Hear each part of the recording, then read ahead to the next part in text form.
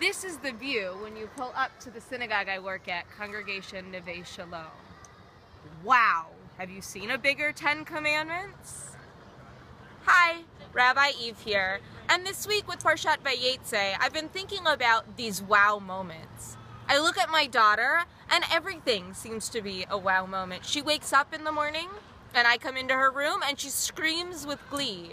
She sees the trolley come on the TV, and she knows Mr. Rogers is coming. It's like the most incredible thing in the world. I bring her a spoon of peanut butter. It's like she just won the lottery. Children have this innate sense of joy and amazement. And as parents or even grown-ups, we sometimes lose that ability. Our Parshah this week, Parshah Vayeitzei, features Jacob as he's running from his home and moving through adulthood and the challenges that come with it. He doesn't seem to get a lot of sleep. Sound familiar? And he ends up finally sleeping on a rock.